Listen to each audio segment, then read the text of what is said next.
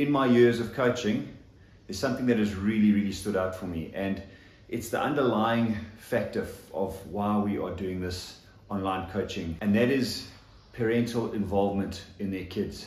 I think there's a very big misconception out there that you've got to get your kid from a young age off to a private coach, teaching them technique and all sorts of things from a very young age. And although there is a time and a place for that, I think it's really far more important for you as a parent and for your child to spend time with them yourself.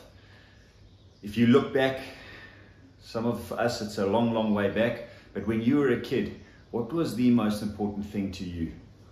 Well, for me, and I'm pretty sure it was for most of us, was to get just a little bit of our parents' attention. Whether it was mom or dad, we just wanted a bit of attention from them, a bit of time, and most importantly, recognition from them. We wanted to know that we were good enough from them. And if you didn't get it from them, or you don't get it from them, as a child, you very soon move on and look for that affirmation and that recognition somewhere else. But I think if we're honest with ourselves, it comes from parents first. So most important for me is getting parents out there involved with their kids, spending time with them. That is the most valuable thing that you can do with your child, is spend time with them.